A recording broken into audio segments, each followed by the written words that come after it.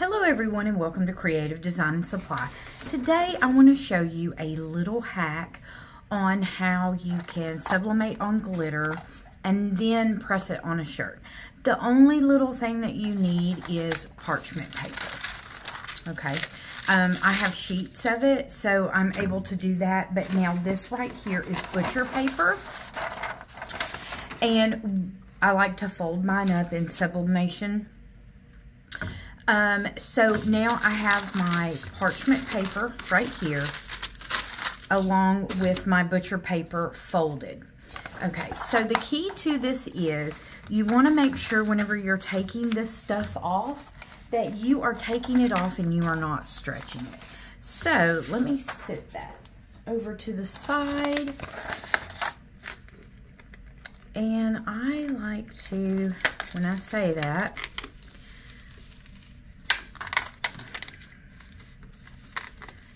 I like to pull it back like this. That way we're really not stretching it, because this needs to line up with our sublimation print.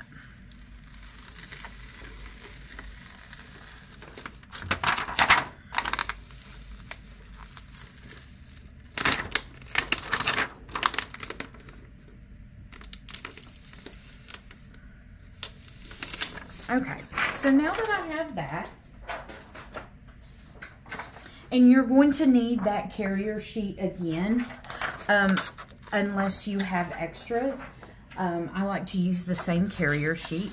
So now what I am going to do, before I flip this over, I'm going to line this up to the best of my ability, and then we are going to sublimate. Now, I did find that my, the Siser does not cut without registration marks. So, I went back to the trusty Silhouette, tack these down, and I'm going to start from right here. Now, you can get this print from us. This is the Vintage Pink Santa. Now, you can get it in sublimation also, and we have it in a leopard print also. Really cute. Now, I'm not going to do too much of this because I don't want to twist and turn this. I just want to make sure. So, I have a little bit down here. I think this is where I went to print it. And if you want to, you can turn around and do a print and cut on the paper. I have done that before also. I didn't think this was necessary, so I don't. Now, Caesar, Juliet, and Leonardo did a wonderful job on the print and cut. Let me see if I can get it. So there is an easier hack, and I have the video on there to where you sublimate on it and then you cut it out, which is wonderful. I just wanted to try for the Silhouette users and show you this is the way that I have always done it. So let me go ahead and get down here, and we are going to do this part of his beard. Well, I say. All right, so we're just going to go with there, and I am just going to lay it back down flat. Now the parchment paper is on here, okay, and I am going to sublimate at 385 for 60 seconds, all right? Okay. So I'm going to give it a few seconds to cool off because I don't want any, because it's still kind of active, the ink, once it's heated to a certain temperature. All right. So now let's take a look and see what we have here.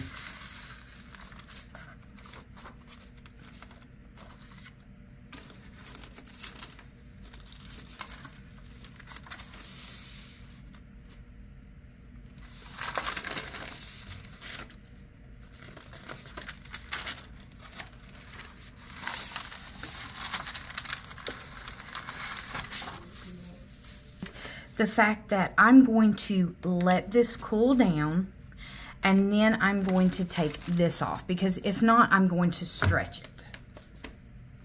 Look at how cute that turned out. Okay. So now it is fairly cool. So I want to go ahead. You don't want it to completely cool down. You just want it to cool down enough to where you can manage it.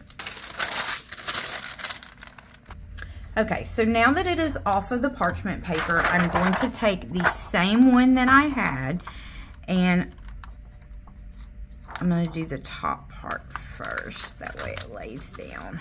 Okay. Now I'm going to get my shirt. I had a little rip right here because I forgot that I don't want to tape this to it. It's not like sublimation. And I'm going to get that little piece of tape off of there. There we go. All right, and now we are going to press that on a shirt. Before I do that, I am going to drop my press back down to 320, and I'm going to press it for about 10 seconds. Press this real quick before I put a carrier on it. Okay, so now that that is pre-pressed, I'm still, even though I'm going to use my carrier sheet, I'm still going to put a cover over this, because if the fumes leak out, what it is, sublimation is an ink that is heated up to a gas and turns and adheres to a polyester substrate. So my polyester substrate was the glitter. And this is just to protect your heat press and to make sure that everything is okay. So now I'm going to press it at 320 for 10 seconds. Okay. And then now you have a beautiful Santa Claus. Vice versa from the Siser to the Siser Juliet to the Silhouette.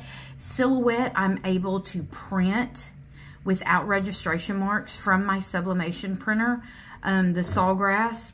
And you're going to want to print from your sublimation, your print manager, not just your Sawgrass printer. You're wanting to print from your sublimation, from your Sawgrass print manager. Now on the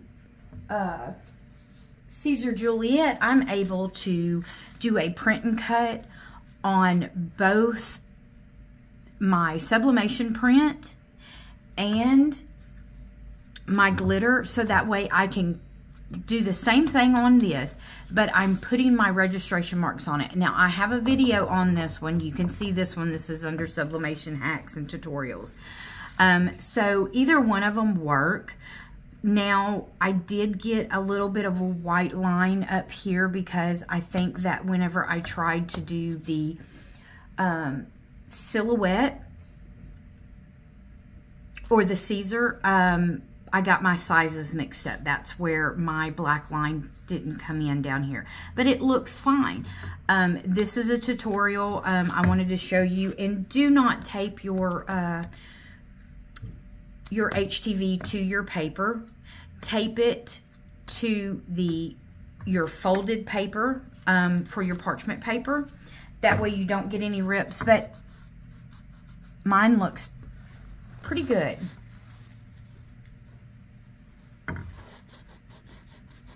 I can't even feel it. All right. If you have any questions, comment below. And look out, I have another video on sublimating on a black shirt coming up next. All right. If you like this video, please give it a thumbs up. And if you have any questions, comment below and I'll be glad to help you. And as always, have a great day. Thanks.